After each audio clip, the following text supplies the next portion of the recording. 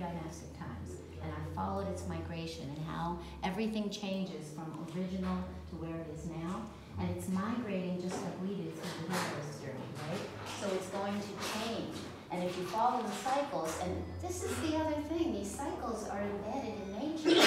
So every king had 5 names. I have this in my lecture. Those 5 names reflect the 5 cycles or the 5 patterns of the sun.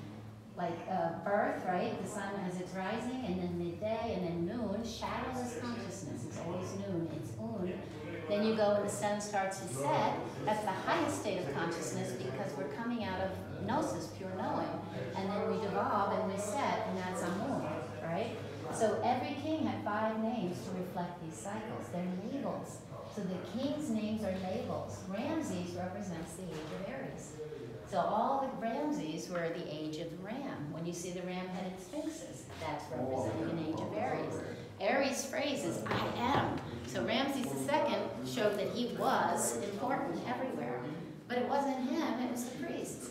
Writing his name, erasing it from the other images, and putting his name there. Because that's Aries, that's what we do. We pronounce, we are alive, we are formed, right? We fell into form. And then we become Pisces. We start to feel the currents again. We start, there's something here. I can feel energy. But we still don't get it until Aquarius, when we dump the energy out of the container. And that's what we're going into now. That's what we're doing. It's happening now. Nothing happens in one day. There's no December 12, 2012. It doesn't work that way. We process into it. But what we're going to see now is as the wings of Isis and Nebhat fall, which is the magnetic field of the Earth, and if you go do your homework, you'll see it's been doing that exponentially since the last 100 years and sped up recently, along with the magnetic excursion that's happening quite fast now. As those wings, as that happens, and like I said, it's decreasing rapidly now, we're getting more radiation, and the radiation is affecting, and it's also connected to the breath of the center of the galaxy, right? And that is the great breath. Is this our group? There you guys are. I was looking for Jason. He's turning up on the roof. Right now, that breath from the center of the galaxy is actually hitting our solar system. And it hits our solar system, and this is science. This isn't me going woo-woo. This breath, it's radioactive breath from the center of the galactic radiation, right? From the center of the galaxy, just hit our solar system. They're guesstimating in 2017.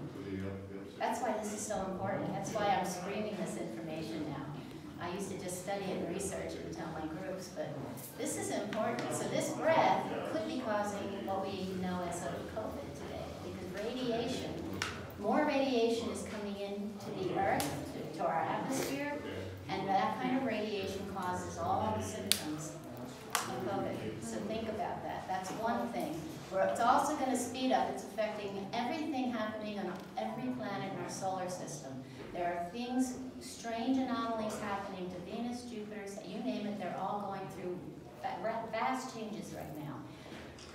It's predicted that we may do a huge magnetic excursion or possibly a flip. What I showed you in there was a flip, and they're saying it happens every 12,000 years like clockwork. Ben Davidson, check out Suspicious Observers. He is a scientist, and he has traced back that we have a cataclysmic event every 12,000 years, like clockwork.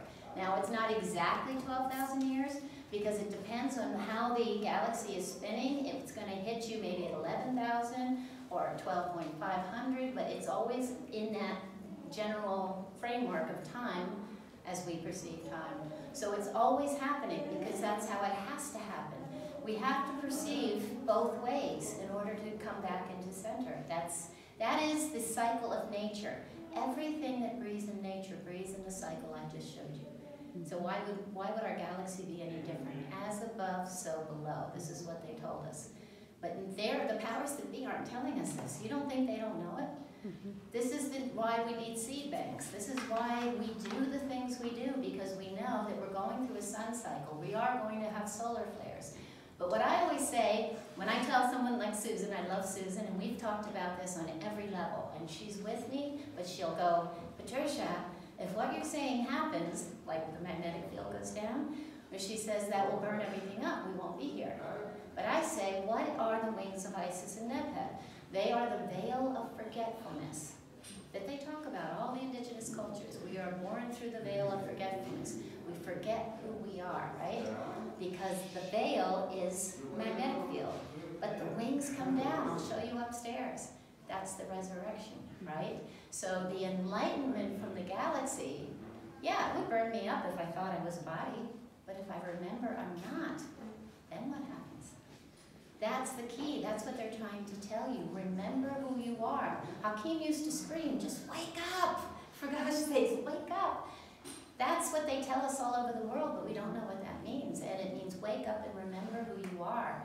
Bring all your separated aspects of self back to center.